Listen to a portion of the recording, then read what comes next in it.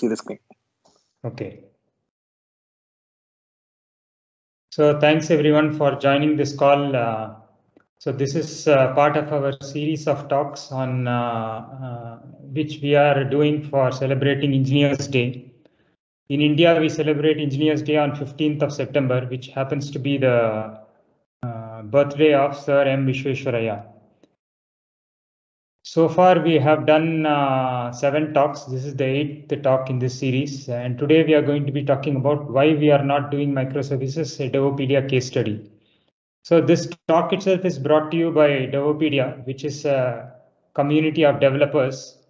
And Devopedia as a platform is partly inspired by Wikipedia, where collaboratively developers share their knowledge of different technologies, be it software, hardware, architecture, or design, coding in any language, or whether it's front end, back end, or full stack. So we cover a wide breadth of technology. And along with the platform, we also host events like these. Previously, we used to do classroom instructor-led workshops, and now we have started doing virtual talks and tutorials like this. So I will of course talk a little bit more about Devopedia because the nature of this talk is we are going to use Devopedia as a case study.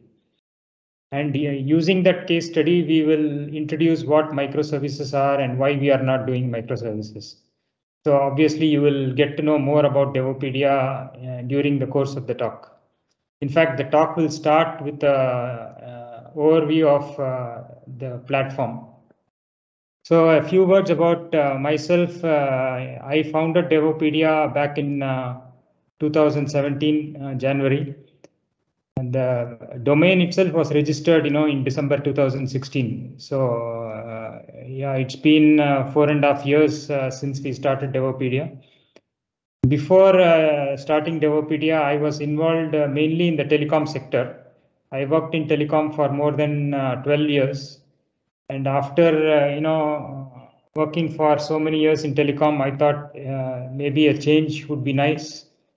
So I got into community activities and that led me to starting Devopedia. So Devopedia is managed by what is called the Devopedia Foundation. It's a non-profit organization and there are 4 trustees who are managing the foundation. So that's the introduction of Devopedia. Now let's get into the main talk.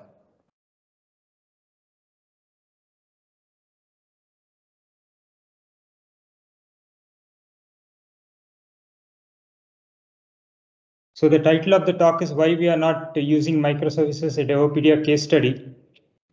Before getting into the details of the talk, it will be nice to have an overview of what Devopedia is as a platform.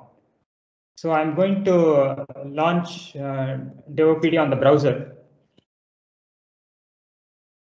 So this is the website which is hosted at devopedia.org. And as you can see, there are a number of articles which are already published on the platform. So here is 3 recently published articles: continuous delivery, IoT security model, IoT security, and then some popular articles: Python data structures, DevOps, container orchestration, an article on testing, shift left, an article on security, types of blockchains, an article on languages, R data structures. So let's go to one of these articles as an example and see what is behind this link. So this is the typical way an article is presented to our readers. You have a menu on the left, and then you have the main content of the article in the middle column. And on the right, you have some relevant metadata of that article, some tags, and other related articles. So every article starts with a summary. Then there is a discussion. For someone who wants to go into the details of this topic, they can look at the discussion, which is organized as a Q&A. So here the author has identified, a bunch of questions, and they have he or she has answered those questions. Then we have milestones, like how this particular topic has progressed. So it started in, you can say it started in 2000. One of the milestones is 2006, then April 2013, something happened and so forth. So somebody can log into the system. For example, I can log in through my Facebook. And once I am logged into Devopedia, I can go back to that article, or let's say I go to another article, IoT security, and I will be able to edit this article. So because it's a collaborative platform, anybody who has a login will now be able to edit this article. So just because one author created this article doesn't mean that only he or she has the permissions to edit the article. Now, new authors, they may not be very well versed or experienced in editing articles. So typically the edits will go through a moderation. There are a bunch of moderators who will moderate the edits before the changes go live. And you can always, do a preview. So for authors, there are a bunch of facilities, like you can do a preview of what you have edited. You can compare the current version with the previous version, or you can look at all the different versions of this article. If you wish, you can compare a particular version with the previous version. So these are some of the functionalities or features that we have on the system. So this is essential for us to move ahead. And of course, you have users. So I am one of the users. I am also an author here. And I have a profile page. Let's say this is a public profile page which everyone sees. So everyone can see this public profile page as long as I made my profile public. And I have gathered, because I do a lot of editing, I have gathered a lot of gold badges. I have some silver badges and some bronze badges. And what else? These are all my contributions, articles, the chats in which I have participated. And for every edit that I make, the system rewards me with what is called dev coins. So every author, is rewarded based on their contributions. And these dev coins are also used to, prepare the leaderboard. So right now I am the top editor on Devopedia, but there are many other editors, right? So Gurumurthy, Anuradha, Mohanjo, and so forth. So these are the other editors who are editing quite often on the system. So this is an overview of Devopedia. With this understanding, we will be able to understand the talk. So why we are not using microservices? So I've already explained to you what Devopedia is. It's basically a knowledge sharing platform inspired partly by Wikipedia. We collaborate on content and editing. One of the things we try to do is, which is very different from Wikipedia, is we try to emphasize simple explanations. And we try to avoid difficult words or, very difficult technical jargon. Where technical jargon is used in articles, we encourage authors to use, try to explain that jargon before using it in that article. Now, Wikipedia itself is built on what is called wiki software. Many of you may be familiar with that, but Devopedia is not built on wiki software. We have built it as a responsive web app because that's what we felt made more sense for what we are doing. And wiki software is, of course, very powerful, but we felt that we wanted something simpler. And because everything these days is an app, it made more sense to build it as a responsive web app. And as I mentioned in the introduction, it's managed by Devopedia Foundation. So what is the background architecture, software architecture on which Devopedia is built? We already saw that it's a responsive web app. What is the framework that we are using? More than a framework, we are using the Joomla content management system. And the Joomla content management system is an MVC architecture. So some of you may or may not know what is MVC. MVC stands for Model View Controller. So we'll get into this right away. What is a model, what is a view, and what is a controller? But to understand this, we need some understanding of how the web works. And most of you will be familiar how the web works, but for completeness, we'll give a brief overview how the web works. So most of the web is built as a client-server architecture, which means that your browser is the client and there is a web server which is standing in between your content and your database. So the web server is sort of the intermediary to the web browser. So web browser or your client makes a request, which is typically a URL.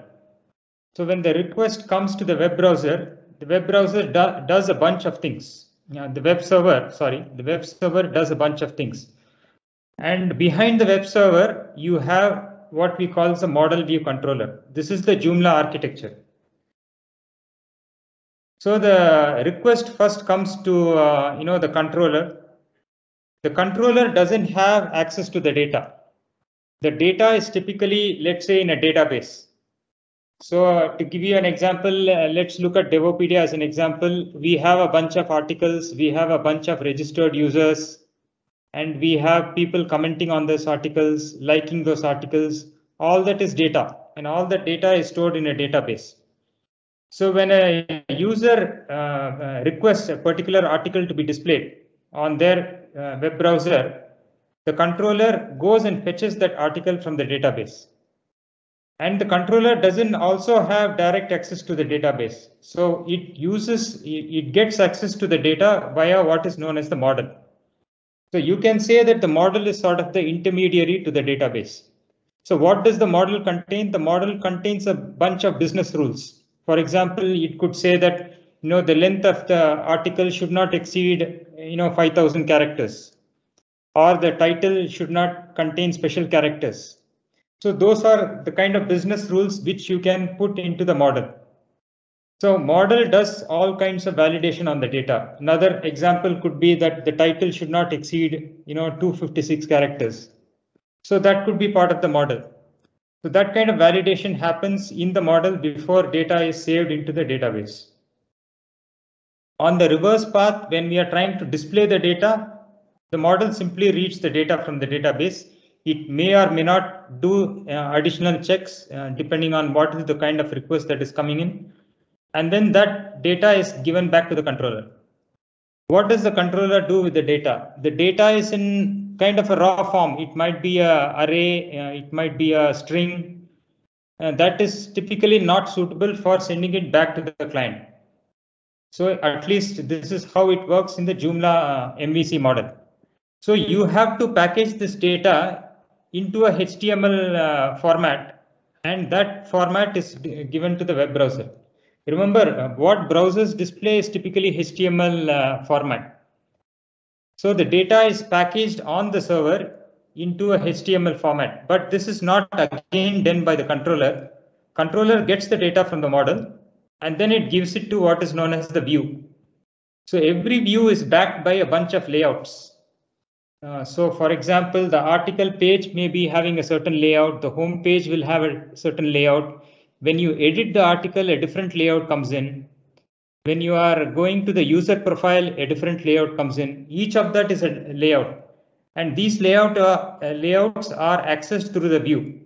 So what the controller does is it takes the data from the model, gives it to the view, view uses the layout and gives back the response. Controller gives this response through the web server back to the web browser, and you get the page that you wanted.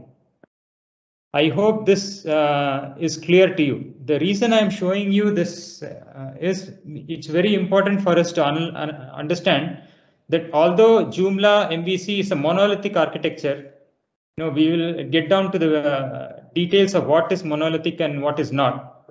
But because everything is running on the same server, we call it a monolithic architecture. But inside the monolithic architecture, there is a lot of abstraction going on. It's not that everything is happening in a single file or a single folder. There is quite a lot of organization that goes on inside the MVC architecture. And we found how this is useful. Controller does the basically the dispatching to the correct model, dispatching to the correct view, bringing all those things together. Model interfaces to the database, view interfaces to the different layouts. And the web browser does the main interaction with the web server does the main interaction with the web browser.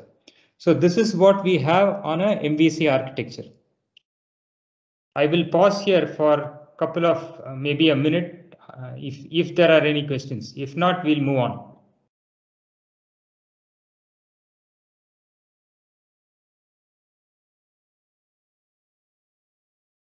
Okay, we can have the questions later on. Yeah, we'll move on to the next slide. Now we saw what is MVC as implemented in Joomla, but the Joomla also introduces a bunch of other useful abstractions. The main four abstractions are components, modules, plugins, templates. We will not get into the purpose of each of these abstractions because that is not the core part of this presentation. Suffice it to note that components have all three parts of the MVC. It has the model, view, and the controller. All three are involved in components. Whereas in templates is typically what we called as layouts here. They are always usually backed by certain template. So one template will give a certain look and feel for the website. Another template will give a different look and feel. So templates relate to only the view. They don't relate typically to the model or the controller. Then you have modules. Again, modules typically have only the view part. They don't deal with the model or the controller. Then there are plugins. So what are plugins? Very easy to understand. You see, when a request comes from the web browser, there is a certain flow that happens. The way data flows, it goes to the controller, it goes to the model, comes back to the controller, goes to the view, comes back to the controller, then it goes to the server response.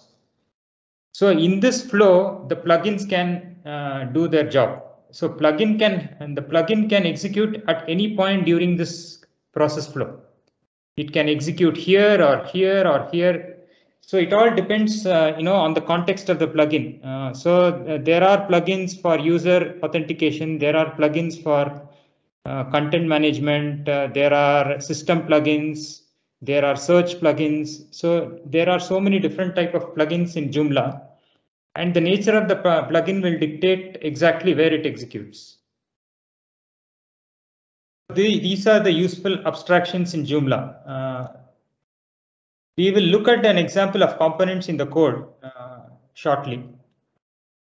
Next up is the architecture of Devopedia.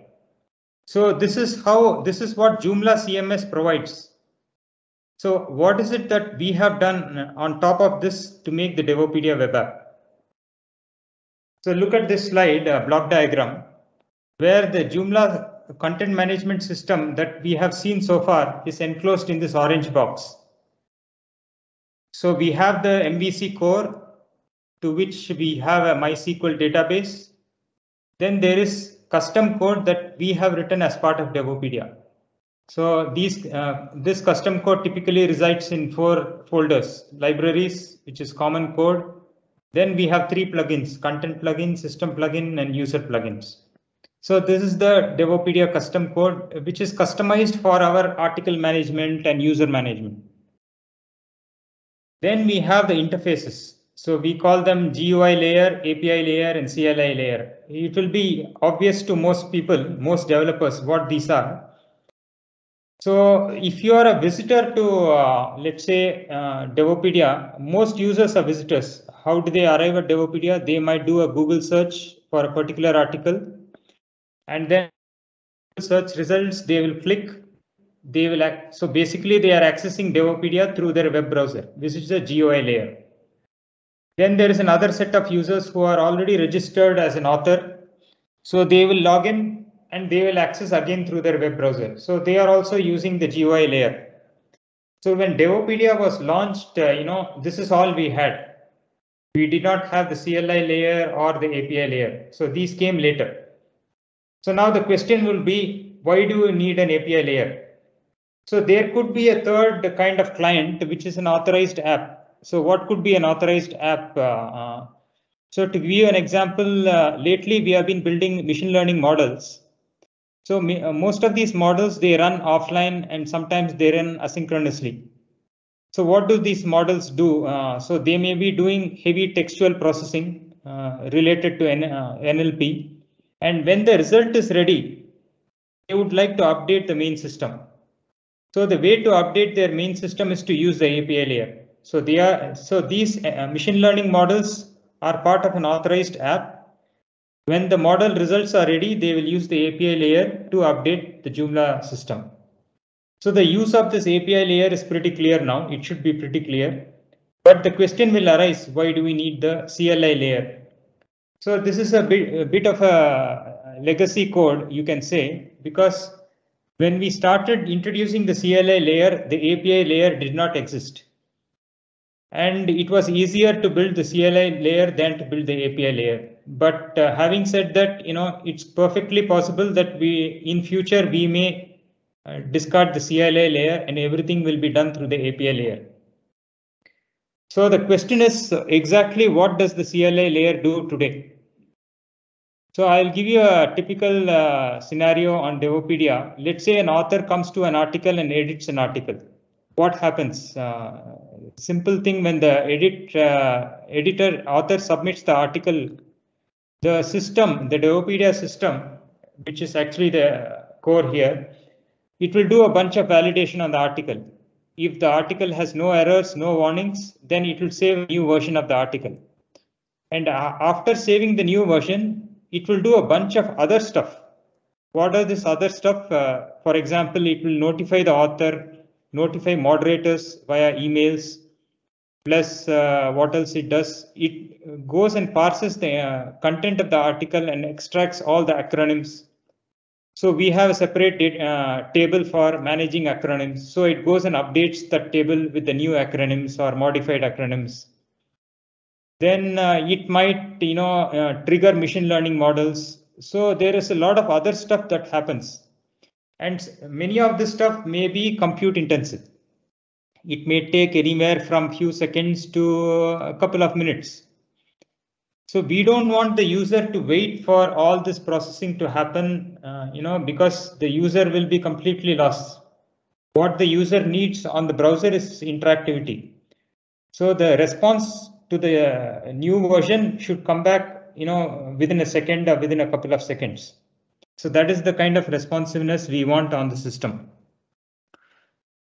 So for that reason, the CLI layer was introduced. So things like sending out emails are handed off to a background task, and those tasks all happen through the CLI layer.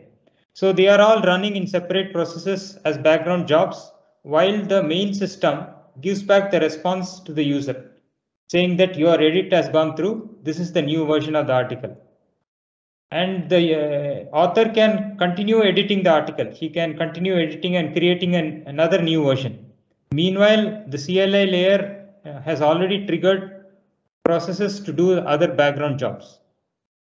So I hope it is now clear what is the purpose of the different layers. We have the GUI layer, the API layer, and the CLI layer. And we have some custom code that we have built on top of the Joomla CMS system.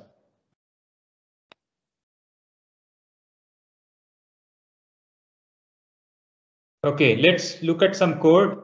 And if you have questions, I will give you an opportunity to ask questions. Let's look at some code first. Okay, I will switch to my VS Code, which is the editor I have. So this is a typical Joomla installation. And you can see here there are a lot of folders. We will focus on only three folders. Two folders. Three folders. Here we have components. Here we have modules, and we have plugins and templates. So we saw in one of the earlier slides that there are four main abstractions that Joomla introduces. So these are the ones: modules, plugins, templates, and then components. There are also layouts, but we'll not cover that separately. So let's look at component. There are so many components out here. We'll focus on one of these components called com content. So all the articles that we see on Devopedia, they are part of the component called content. Let's open up this folder, and we see here a bunch of things. Immediately it will be apparent that this is an MVC model. So we have a controllers here, we have models, and we have the views. So as an example, let's look at the controller for an article. So what does it look like? What kind of code it contains? It contains a bunch of functions. Let's say this is allow edit. It's a protected function. We may be more interested in public functions. So edit. So when a Devopedia author comes and starts to edit an article, this is the function that will be called. So this is an edit function. Then what else? Get model. Remember our earlier block diagram, we saw that the controller interacts with the model. So this is one of the interactions where we are trying to get the model. Let's look at some more functions. Draft. So authors can save an article as a draft. If they don't want to save it as a new version, they can save it as an intermediate draft. So then this particular function gets called and so forth. So there will be a function for saving the article. So when the author submits the new version for saving, then this gets called. So basically controller, maps, what controller basically does is maps the URLs to a particular function which is executed. That's the job of the controller. Let's look at the model, example things that a model does. So this is an example of model file. And as you can see here, you get the item from the database. You get it through the primary key. And here, this is where you open up the connection to the database. So all this code is in PHP. So that is what we are seeing here, PHP code. And so forth. And you can see the query, the database query being formed here. From statement, select statement, inner join, where, and so forth. And eventually, the query will be executed and the results will be sent back to the, all this is happening from within the controller, but it is actually doing all this through the model. So we are inside the model file. Next up, I want to show you how a view file looks like. So let's take again article as an example. This is a view template, view.html.php.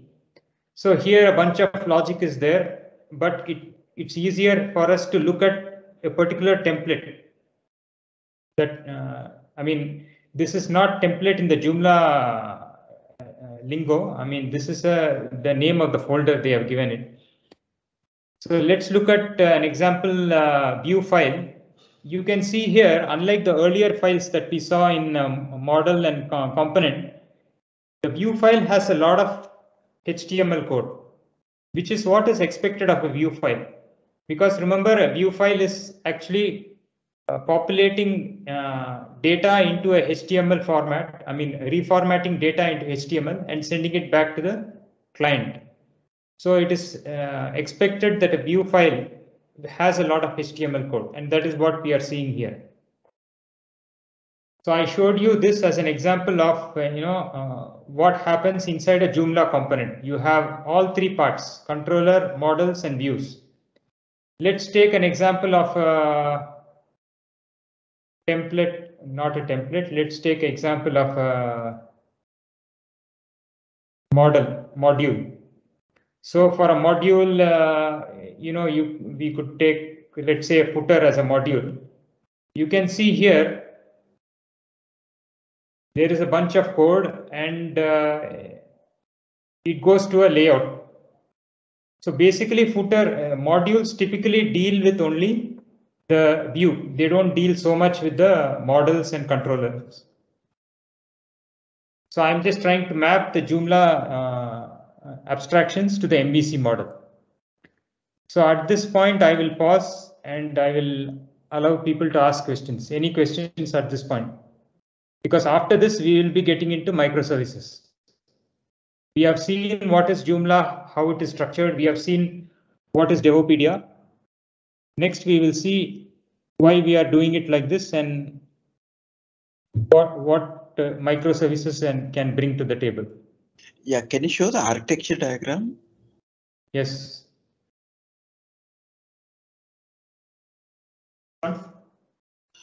Yeah. Now, how are so how are this GUI layer and CLI are invoked? So GUI layer is the default layer. When anyone goes to their web browser, it is the GUI layer that kicks in. But you also mentioned something happens in the background through CLI layer. How does that happen? Yeah, so you see there is this arrow here between the orange box and the CLI layer. So let's assume that a registered user goes and edits a Joomla article and a new version is created. So this Joomla will send back the response to the GUI. Before sending back the response, it will use the CLI layer to trigger background tasks. Okay. So it is by change of state. So the call is coming from the right. It is not coming from the API layer. Right. The call to the CLI layer is coming from Joomla system, and it will trigger the CLI layer for all the background tasks, and then it will send the response back to the GUI. So CLI layer means, you're invoking a certain script. Huh? Yes, Python. We are basically, because our system is PHP, we are basically invoking a PHP script. And in a different process. Exactly. That is a very good observation that you have made. So the CLI layer, in every invocation of the CLI layer creates an independent process. And the reason for that is once the Joomla core sends back the response to the browser, that main process is going to get destroyed. That is not going to wait around for these guys to finish. So these guys are executing independently. It may be one or two processes typically, and they are running as a background job, and they may complete in few seconds. Typically, they will complete in few seconds. Yeah. Sure. Thank you. Any other questions?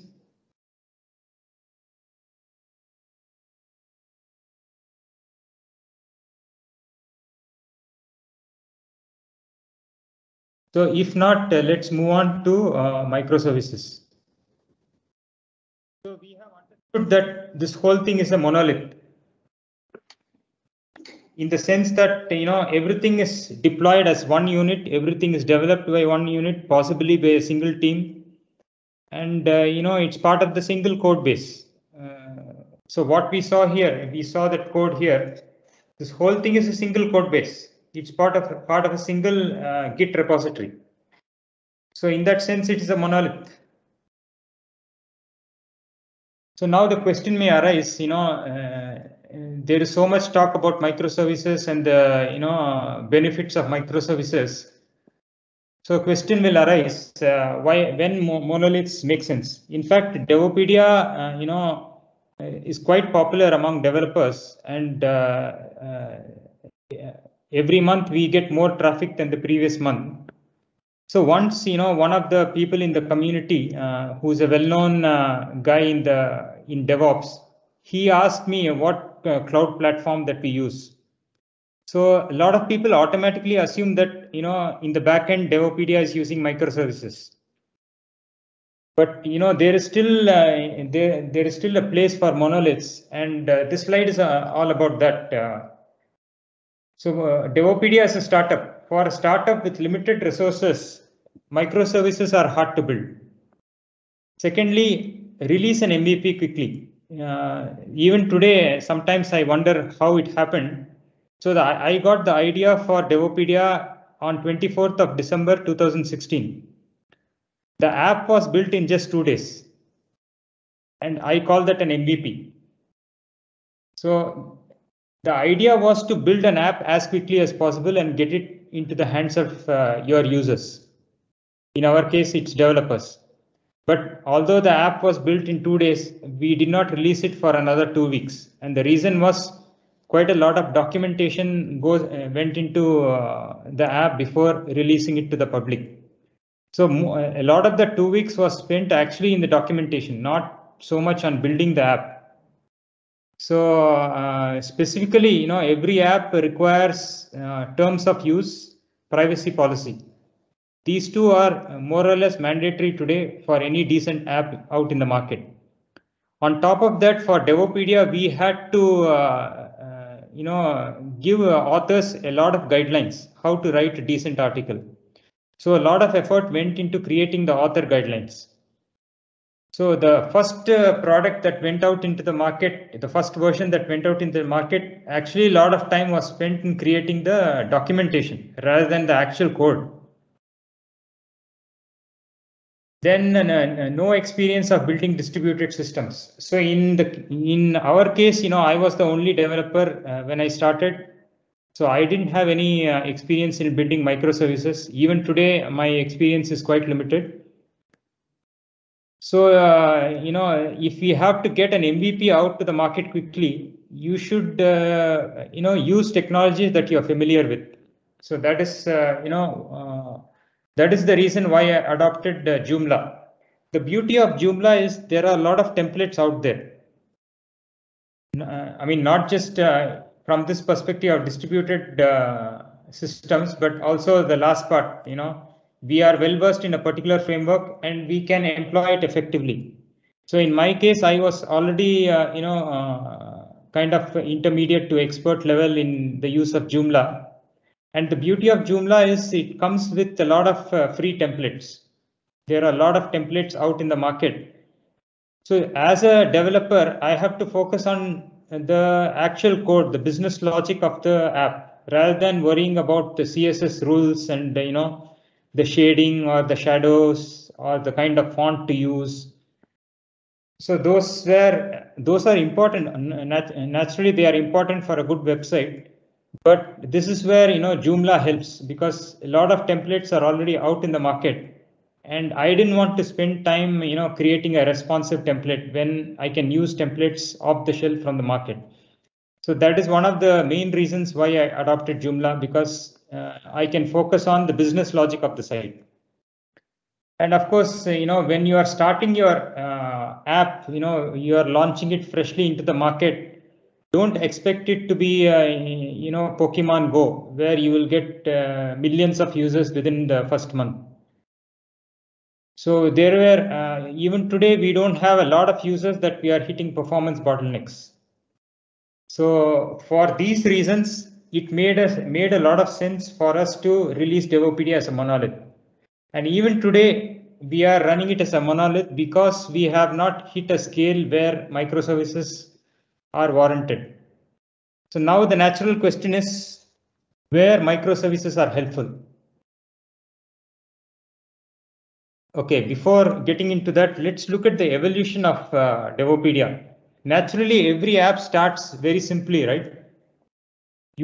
Especially if you are launching it as an MVP, it's understood that you will not have a lot of features. You are going to release a very basic app, but an app that works without major bugs, an app that is usable, and an app that maybe excites users. So our initial app had only this 3 parts: articles, and for these articles there is something called versioning, which fortunately comes as part of Joomla CMS. Every article is versioned, so you can always do a diff between one version and the previous version. Then you have user management. Users can create an account, log in, log out, and you can figure out who are the users who authored specific articles and so forth. Then there are comments to those articles. So this is something that I added on top of Joomla CMS, because comments to articles was not enabled by default, was not coming by default. But there are third-party extensions to Joomla which will allow you to add comments to articles. In our case, we didn't use a third-party extension. It was custom built within Devopedia. So this is how the app was in January 2017. But how is the app today? Just look at the changes that has happened. One of the authors suggested that he doesn't want to save the article immediately. He wants private drafts. So we introduced drafts as a feature. Somebody said, I want to log in through my Google account or my Facebook or Twitter accounts. Okay, so we introduced social login. Then we felt that some people start introducing spam. They are not genuinely authoring articles, but they are trying to advertise their stuff through Devopedia. So then we felt that, a review system has to be in place. Then locks, likes, acronym management, requests, workshops, badges, dev coins, ML models. So what was initially a very simple app, over time, it has gathered a lot of features. Whether you like it or not, every simple app eventually is going to become complex. So what does Dijkstra have to say about this? Simplicity is a great virtue, but it requires hard work to achieve it and education to appreciate it. And to make matters worse, complexity sells better. So what started off as a simple app, even in the case of Devopedia, has become pretty complex. You can see, the number of different things that happen in the system. So naturally, when complexity increases, it becomes difficult for one person to manage the system. Now, probably you need a team of few people to manage the system. And then different technologies are used. A lot of this stuff is on PHP. But then when it comes to ML, we start introducing Python. And then these ML models are running on the cloud. So again, complexity increases. How do we manage these things? This is where microservices comes into picture. So we have covered quite a lot of what has been there in the monolithic architecture of Devopedia. Now we come to the microservices. So let's take an example of, instead of Devopedia, let's take the example of, let's say, an e-commerce website. What happens in an e-commerce website? You have UI, don't worry about these terms, UI, business logic, data access layer. If we have to relate this to our MVC architecture, the view is the UI. Business logic and data access is basically the model, right? The controller is not explicitly shown here, but you can imagine that requests go to one of there is a controller here, which mediates between the UI, business logic, and data access layers. So in a monolithic architecture, everything is clubbed together. Although you may have certain, well-defined paths, MVC model here, but ultimately everything is clubbed together. But in a microservices architecture, the UI is still clubbed, but other things are split up. So as you can see here, sorry, this is not actually the client. This is actually the database. So what was a single database in monolithic now becomes multiple databases. What was a single, data access layer or a business logic now becomes separate microservices. So let's take example of an e-commerce site. There could be one microservices for processing the orders or the shopping cart, another microservices for managing the warehouse, another microservices for managing the delivery, another microservices for payments, processing all the payments, another microservice, let's say, for your third-party vendors who want to update their products into the system. So that's another microservice. So like this, you may have dozens of microservices in an e-commerce site. So each microservice, as can be the way I've explained it, each microservice does something very specific. Now it's perfectly possible that each microservice has its own database. Ultimately, all these databases have to have some sort of a consistency. So it's not that one microservice says that a customer has ordered 5 items of product A, but the warehouse microservice database says that I don't have 5 items of product A. How can you place such an order? So there should be some sort of a consistency among all the databases. So with this understanding, let's get into some of the pros and cons of microservices. So let's start by comparing a monolith versus a microservice. A monolith is a single deployable unit. So like I showed earlier, it's a single code base, so it makes sense to deploy it. I mean, you can't do it any other way. You have to deploy the whole thing as one unit. But that is not the case with microservices. Now that you have split your app into different microservices, it is very natural that they all reside in different code bases and each one can be independently deployed. So this is actually a good thing about microservices because it's possible that your order microservice is very mature, but then your delivery microservice is not so mature. There are a lot of bugs in that microservice. So you may do more frequent updates to a delivery microservice, whereas the rest of the app stays stable. So this is one of the beauty of microservices. Application evolves as a single unit, whereas here it evolves separately. This is again, somewhat related to the previous point. So it's possible that, you may do infrequent releases of one microservice, but more frequent releases of another microservice. Complexity increases with time. So this is something that is apparent in the Devopedia, code base. Over time, the code has become very complex, and maybe the team size also increases. But this is not the case with microservice. No doubt, complexity also increases because you are adding more features into the product. But then you are managing complexity by partitioning the app into smaller manageable chunks. So that is where microservices plays an important role. The fourth point is that scaling in the case of monolith is limited to vertical scaling. What do I mean by vertical scaling? If I am using a certain processor, I have to upgrade the processor. I have to bring in more RAM. If my hosting provider says that your app can have only 256 processes running in parallel, then I have to move to a higher server where I can have many more processes running in parallel. So all that comes down to vertical scaling. Maybe a higher hardware, higher processor, more memory, more number of processors, and so forth. Whereas in the case of microservices, you can do this, but it makes more sense to scale horizontally. Each service can be scaled separately. For example, you can scale delivery services differently from the order service.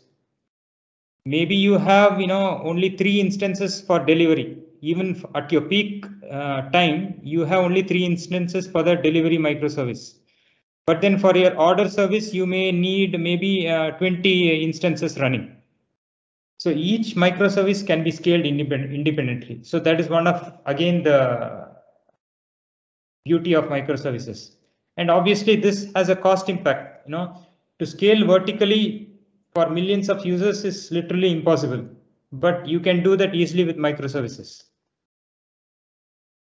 Reliability has its limits with monolith, but here you have a higher reliability, mainly because microservices typically are stateless. So if a particular instance crashes, you can immediately spin off a new instance. And you have load balancing and stuff like that. So that is what reliability means in this context. Monolith, typically it's a single platform and technology. So in the case of Devopedia, we use Joomla CMS. The programming language of choice is PHP. We use MySQL as the database. Now, whatever we do, we are doing user management, we are doing article management, we are managing acronyms, we are managing dev coins. Everything has to use the same platform, same technology. That is not the case with microservices. So each microservice can be managed by a separate team. So one team may be versed in Python, another team may be well versed in JavaScript or Node.js, another team may be using Rust. So each microservice can be using a different platform and a technology. It really doesn't make a lot of difference to the app that brings all these microservices together. Database transactions. Actually, this is one of the pros of monolith, right? Your database is always consistent because everything happens as a single transactions. So it's not possible that you have placed an order but there is no inventory, or you have placed an order but delivery didn't happen, because the transactions are all consistent. That is not the case with microservices. It's possible that one database goes out of consistency with another database. But the main point about microservices is not immediate consistency, but eventual consistency. That is what they strive to achieve. In other words, if an order is placed now, eventually, maybe there is of course a time bound to it. That depends on how the app is architected. But when we say eventually, we can think of it like in a few minutes. It could be 15 minutes, maybe in an hour. So eventually all the databases have to be consistent. Otherwise, it will be chaotic. In other words, as an example, an order is placed, but delivery microservice did not get the notification. An order is placed, but the warehouse microservice did not get a notification that the stock has to be updated. So that is the kind of, but eventually, all the databases have to be consistent. It all looks good, but what are the problems with microservices? Why are we saying that sometimes monoliths make sense? First thing is microservices introduce network latency. So one microservice has to call another microservice. So if an order is placed, the warehouse microservice has to be notified. But this is typically a network call, an API call. And there is a latency involved here. It is not immediate. So contrast this with, and the reason for this network latency is, remember that in the interest of scalability and reliability, all the microservices are not running on the same server. They are actually running on the cloud. They are running on a distributed architecture. So they are all not running on the same server. Unreliable network calls. So obviously a network call can fail. TCP/IP gives you a certain level of reliability, but still TCP/IP can fail. What happens if an order is placed, but the delivery call did not go through, or the warehouse call did not go through? What action will, so now it doesn't mean that your app will break. It means that you have to do a lot more work to make sure that your app is consistent. When a network call fails, there are certain patterns which the designer can follow to ensure that the order is reverted, or maybe you make a repeat call. So there are certain patterns which the designer has to take care to overcome the unreliable nature of the network. Need to orchestrate the services. So I gave you an example earlier where one particular microservice crashes. It doesn't matter to us because they are all stateless. So we immediately spin off another microservice. What we mean is an instance of a particular microservice. So these instances are, coming up and going down on the fly. But for all these, so there could be hundreds of instances running on the system, and there is a need to orchestrate all these services. So when an instance comes up, somebody has to be updated. For example, a new warehouse instance comes up. The order microservices instances, they should know which are the IP addresses of the new instances. So that is one example of orchestration. So like this, orchestration is definitely required. Hard to debug problems because that is the nature of a distributed system. Firstly, things are distributed. Secondly, these things create additional problems: network latency, unreliable calls, and services coming up and down on the fly. All this make it difficult for you to debug problems. Same thing, hard to design. If you thought that at runtime things were difficult, even the design of an app using microservices is tough. One of the difficult things is exactly how do you partition the microservice into different, how do you partition the app into distinct microservices? I will not explain this further because we have another slide that explains this better. And finally, autonomous cross-functional teams. So every team,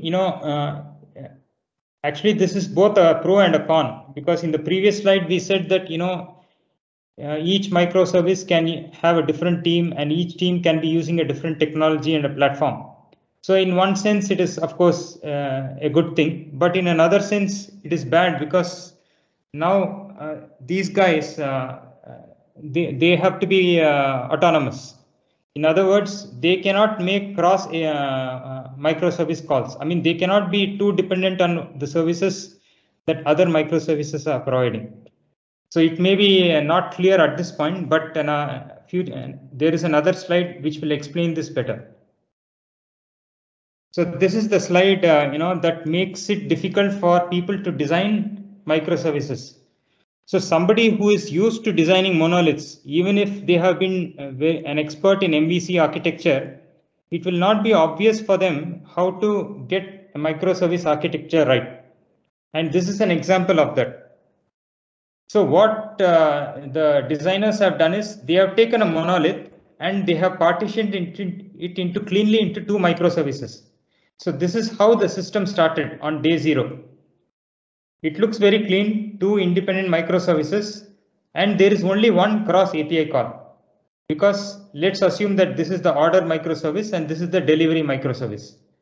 So once the order is placed, this will make an API call to the delivery microservice to process the delivery. So it looks very clean. One is order, one is delivery. But then few weeks down the line, few months down the line, new people join the team. Then things start to change. Red lines start to appear. Suddenly somebody thinks, okay, I am doing a lot of calls.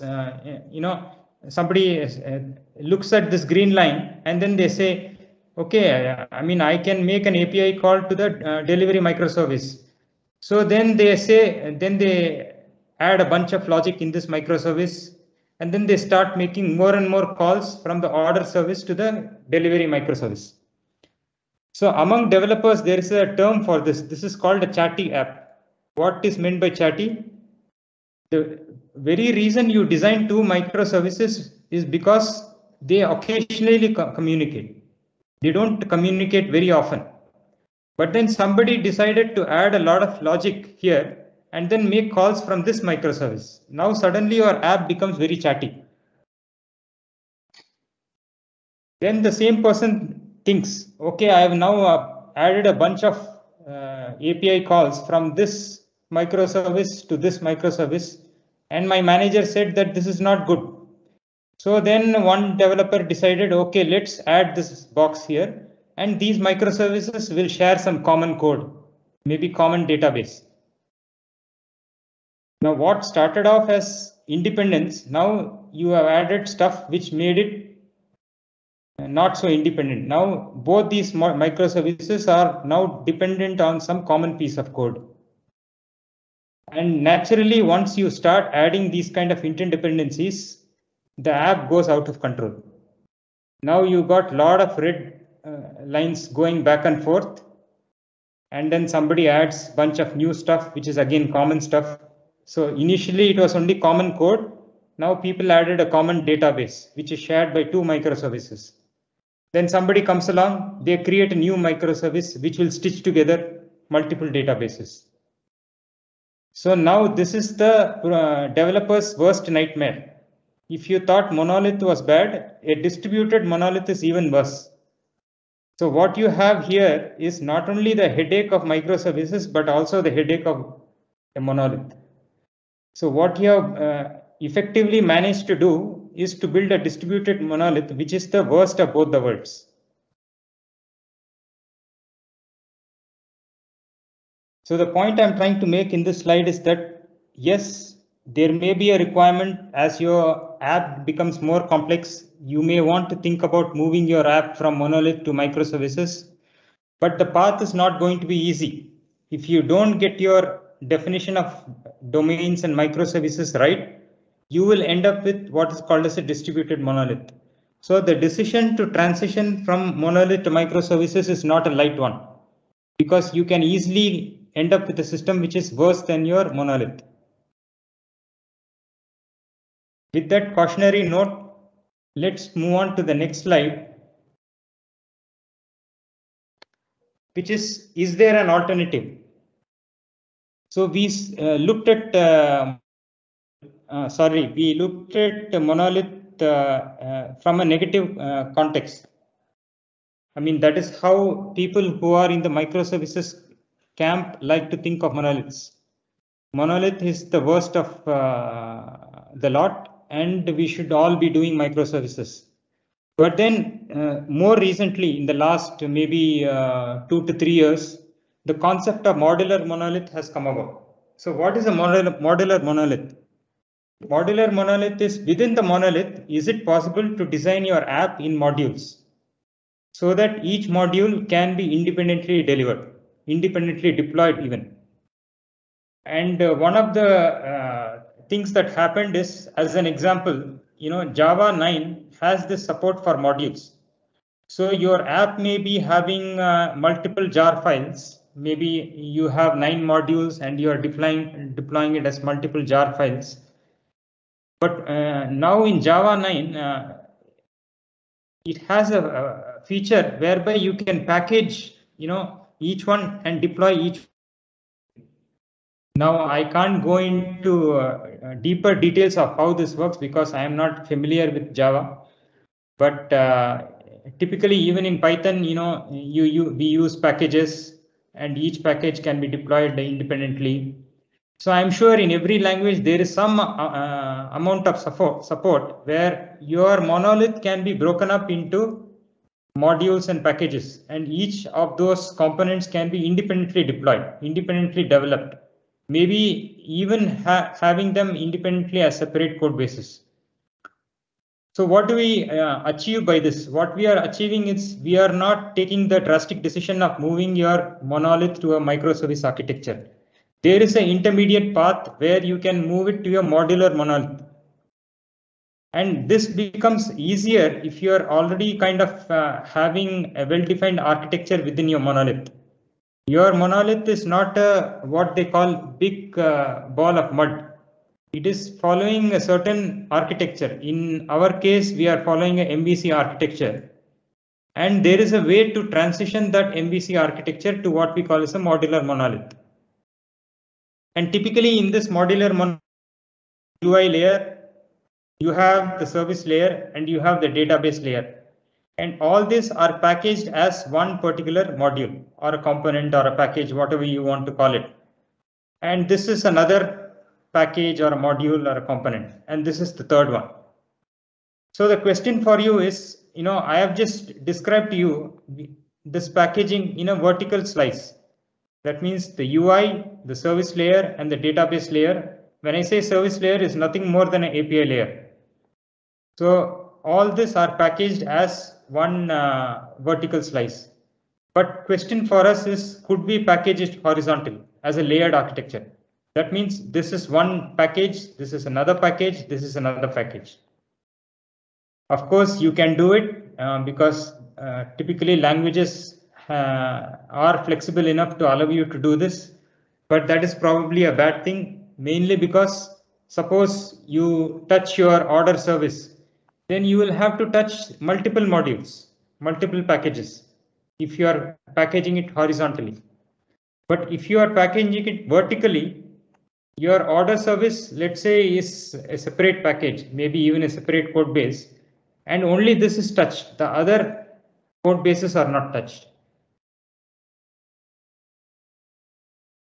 And this is exactly where we want to be, because if you package your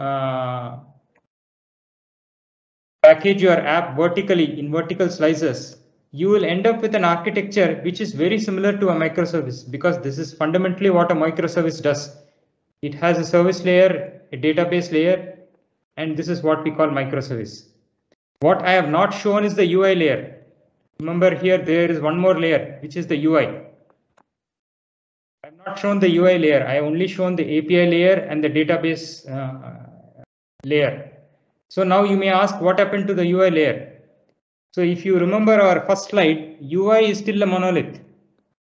In the case of a modular monolith, as well as in the case of microservices, the UI remains as a monolith. And are there ways in which the UI can also be broken down? In fact, yes, the answer to that is yes. There is something called micro front ends, where even the UI can be broken up into components. And this is a talk which Raja Nagendra, another one of our speakers, he will be talking in a couple of days. So watch out for that talk. I think it's coming up this weekend, either on a Saturday or Sunday. So he's going to be talking about how to break up the UI into independent parts. So that is called micro frontends. But the focus of this talk is really about microservices, where we are splitting up only the API layer and the database layer. So as a concluding slide, before we get into Q&A, so what is the Devopedia roadmap? Currently, we are obviously doing monoliths, but it's not a big ball of mud that we have today. The monolith that we have is somewhat structured. We are following an MVC architecture, and we have independent files and folders to manage this. So it's quite possible that we can transition this to a modular monolith. But it's still not trivial to identify the right kind of boundaries for Devopedia app. So we know that article probably belongs to one module. The management of acronyms probably another module. Dev coins another module. User management another module. So we can kind of conceptualize, some of these modules. But I mean, these are the initial thoughts. But more deeper analysis is required before we can arrive at the right set of boundaries between domains. What about support from the language? As you know, Joomla uses PHP, and PHP has a new micro framework called Lumen, which is modeled on Laravel, where APIs can be delivered as packages. So this might help us in building a modular monolith in PHP. Now you may be using a different language. Maybe you are using Rust or Java or Python. So you have to find out in your own language what is the kind of support that you have from frameworks to build a modular monolith. And I'm sure, if it is not there, there will be frameworks that are going to be emerging to support this sort of architecture. And like I said in my earlier slide, CLI scripts, today we are using it, but in future we may deprecate CLI scripts because once APIs become available, CLI scripts will no longer be needed. And as a concluding point, yes, migrate to microservices only if necessary. So if somebody tells you that why are you still using monoliths? Yes, you must be having a reason to defend. I mean, you must be able to defend yourself, give the right reasons why you are still using monoliths. So with that, I will pass on the floor to the audience for Q&A. These are some of the relevant articles that you can read up on Devopedia. Microservices, domain-driven design, cohesion versus coupling, solid design principles. So some of these can help you, design the right sort of microservice architecture. So now for Q&A. Yeah, Arvind, this is Ramnathan here. Yeah. While migrating from monolith to microservices is a challenge, right from the scratch, if we think in the lines of microservices, maybe it's expensive, but would it be worth it?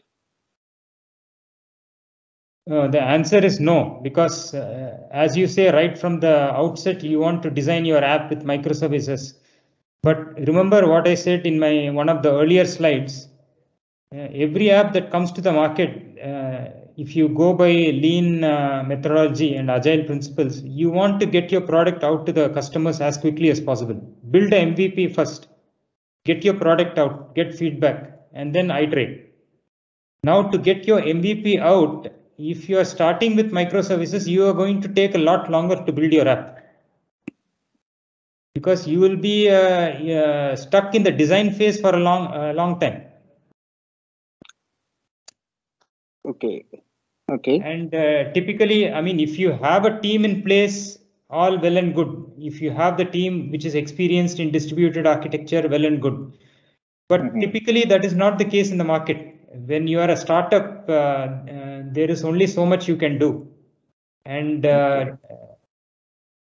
in my particular case, in the case of Devopedia as a case study, we did not have experience in building distributed systems.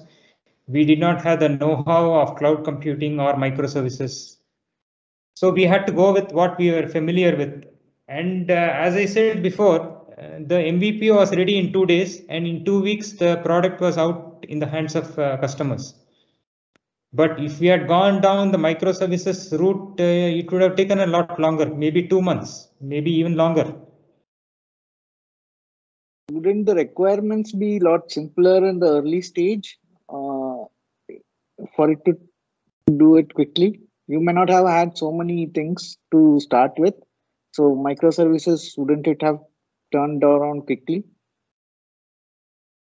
Yeah, but when a person is not experienced, you have to bring in an external expert to do it.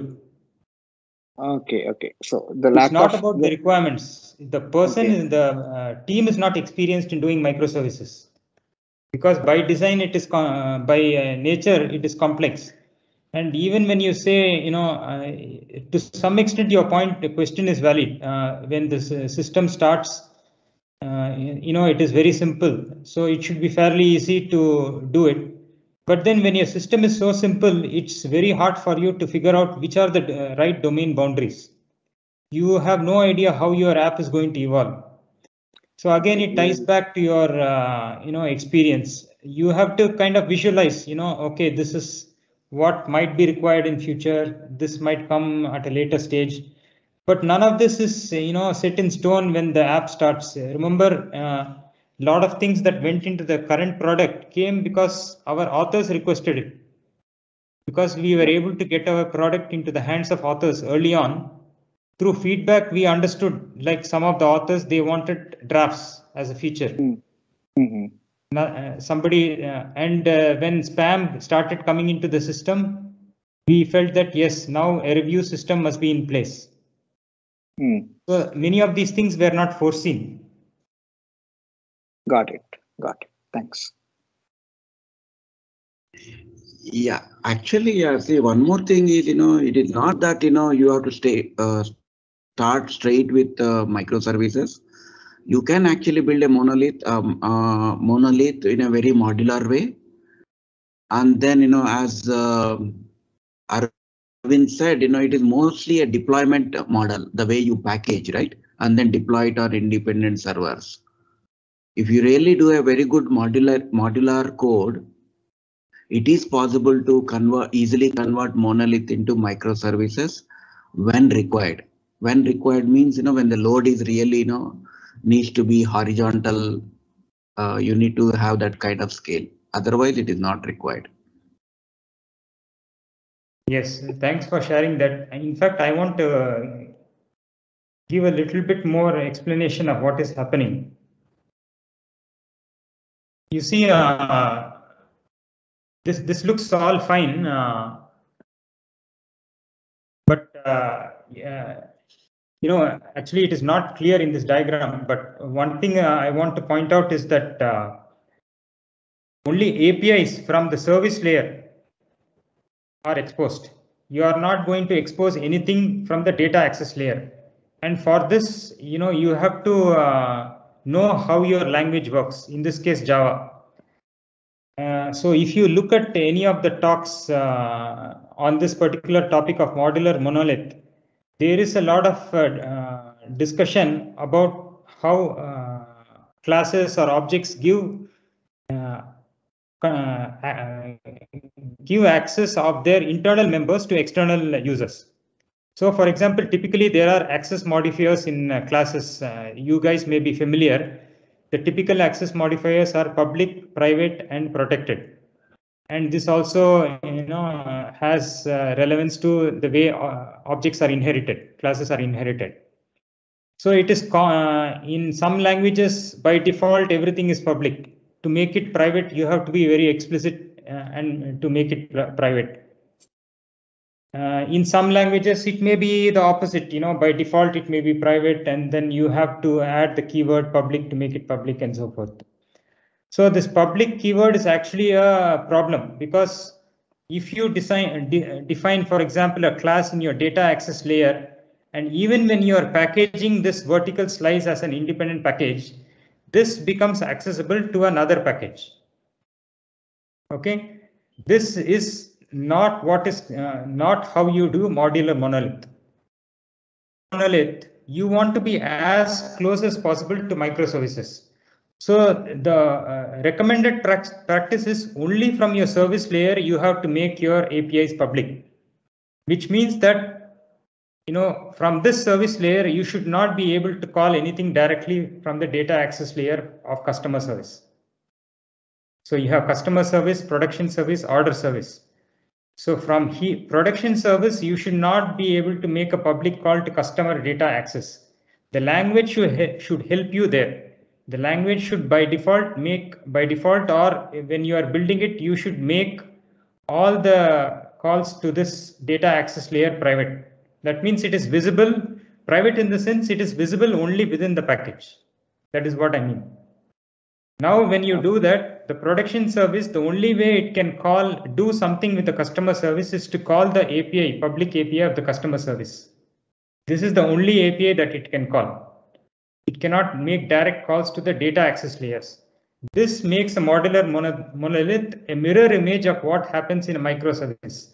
Because this is exactly what happens in a microservice. One microservice cannot call the data access layer of another microservice. It can only call the API layer of another microservice. The same thing can now be achieved with modular monolith. Given that your language, Java 9 has the support for it, given that your language has that support. Okay.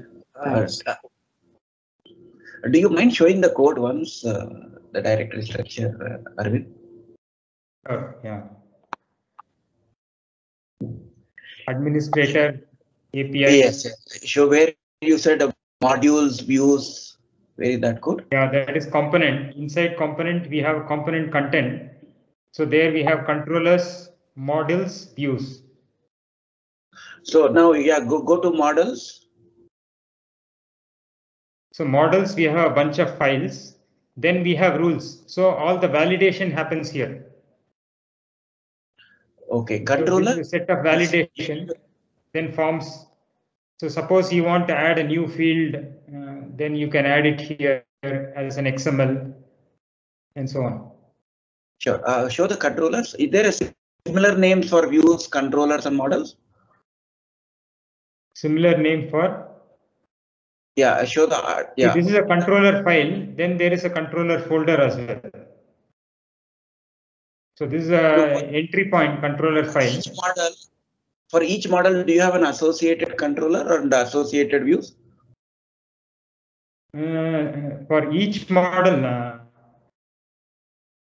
yeah. So see, we are inside the component called content.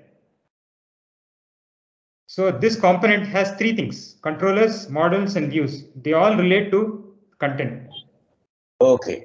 You have what are the other components? There are multiple components. This is a contact component. So let's go back to our website.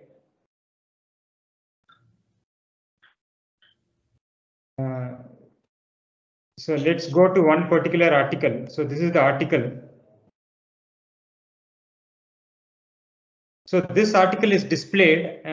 Mainly it is a component content. But then here you have a search bar. So this search bar makes use of the com search, which is a different component. Okay. So there is a different component here called search. Actually, it's a bit complex. So that is defined as a module. So there is a module here called mod search. But then let me search for something, DevOps, enter. Now I go to a completely different page, which is not our original article layout. So this layout is coming from a different component called com search. Can you see here com search? Okay. So com search has its own controller, has its own view, has its own model.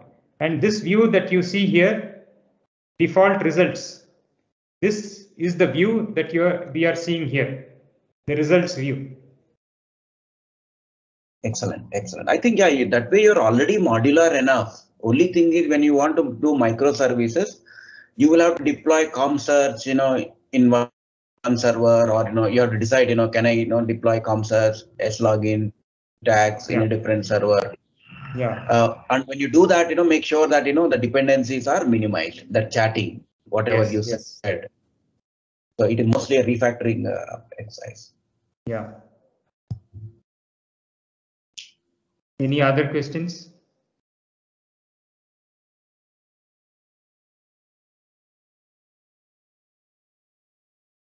If no other questions, I will leave you the last slide. So to know more about microservices, you can read up these articles. This is a high-level article, more about domain-driven design. So when it comes to how to break up your app into the right set of domains, typically each domain will be one microservice.